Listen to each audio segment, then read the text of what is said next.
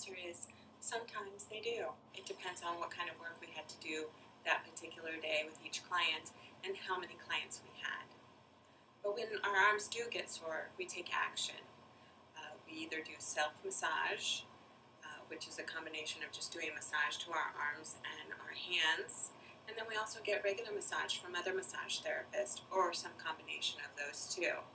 That way we can keep our bodies in shape so that we can work with our clients better.